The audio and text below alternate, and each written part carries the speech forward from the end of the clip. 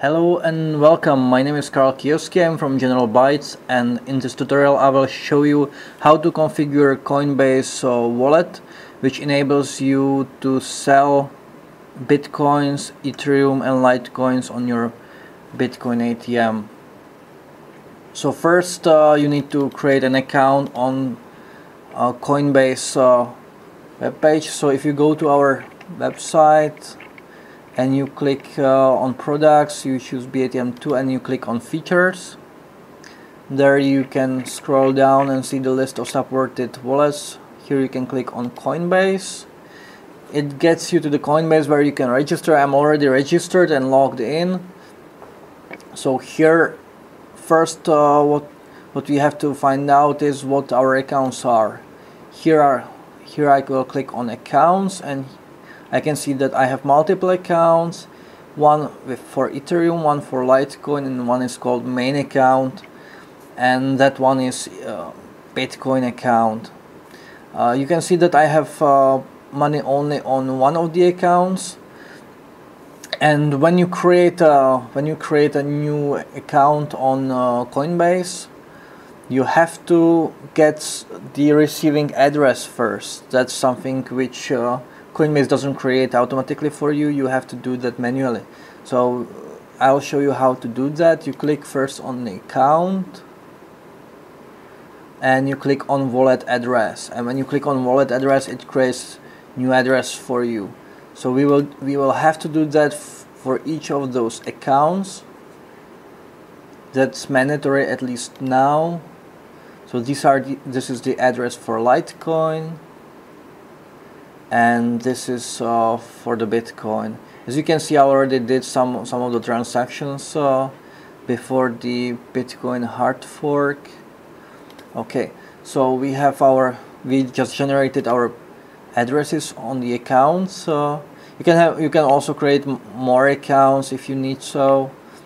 But let's go into the General Bytes server. Here is my server. Here is my one Bitcoin ATM. You can see here that right now I'm selling only Bitcoins on the ATM, and my current crypto setting is my BTC. So let's add the Litecoin. So not Litecoin. Let's start with Ethereum. I'll click on crypto settings, click on add. Let's call this crypto settings my Ethereum. So ETH. Okay, my cash currency for this machine is CZK, but in your case it will be probably USD or something like that. That's the currency in which you specify the minimum cash amount per transaction.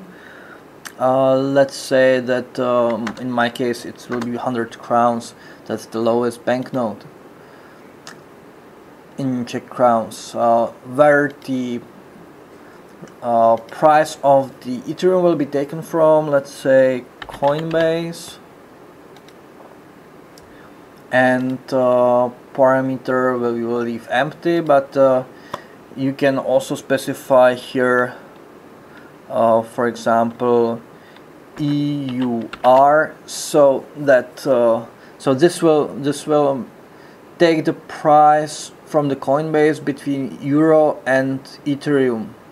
If you wanted let's say USD Ethereum, so you will type in USD, but anyway the ATM server will then, in our case, it will calculate from Ethereum to USD and from USD to Czech crown, because my machine is accepting Czech crowns. Okay, so hot wallet buy, we will use Coinbase wallet. Notice here that it's called Coinbase wallet, not Coinbase legacy wallet. And here we have to provide the API key, secret key, and account name. Account name parameter is optional, and that's the account name which you see here, main account, LTC wallet. But you don't have to specify that, because it will automatically choose the only only account which is Ethereum and which is marked as primary. You can see primary in this line. So exchange we will not use, so I'll put their demo exchange. And yes, you'll be using strategy number 0, sending coins from hot wallet. Buy profit, let's say 5%. 5.0. Fixed transaction fee we can leave for 0 now. Okay, so what we filled almost everything except for the API key, secret key, and the account name. I already mentioned that the account name we don't have to fill in. So where do we get the API key and secret key? You get that on Coinbase when you click on settings and API access. You can see that I already played around here and I created some of the API keys. So you will have to click on new API key. You'll have to type in the password. Okay, that's the password which you use for logging in into the Coinbase.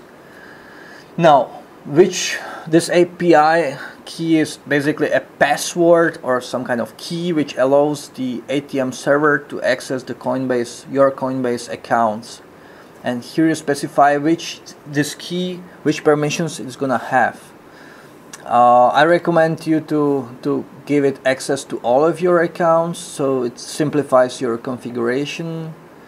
And also you check select all of these settings of the API version 2 permissions. Okay, and you click on create. So now it generated the API key and API secret. Okay, so what you have to do is you have to copy this and write it down somewhere. Save it to some file or put it into a notepad and place it somewhere. This is the API key, this is the API secret. The reason why you should write it down is that this API secret is displayed only once, and that's now. And as you can see, this API key is disabled now. And for security reasons, Coinbase intentionally waits 48 hours to enable your API key. It sends you an email that, okay, somebody is creating the API key, and you have time to cancel that. But you have to wait 48 hours if you want to get that enabled. I did my homework, and 2 days ago I created an API account, and this is what is my API key, and this is what is my API secret. So let's take that file and let's paste it over here. I'll not specify the account name as this is not needed. And I will not play with the sell part. Sell part will be the similar. I'll just play now with the buy direction. I'll click on submit, and voila, I have my Ethereum crypto settings. So let's test it that it works. Let's click on run Ethereum settings test, and I'll test the hot wallet buy. I'll click on yes, and you can see that the Coinbase returned to server my address of the hot wallet and the current balance, which is 0. Okay, so that works, that's fine. We can now go to the terminal and we add here Ethereum. So cryptocurrency, I'll add Ethereum, and here I will choose my Ether, and I click on modify. And now you could see on my ATM that it now offers also the my Ethereum. In case of my Bitcoin, you can see that I already configured also the Coinbase wallet for Bitcoin, and you can see that in case of Bitcoin there are two options for Coinbase.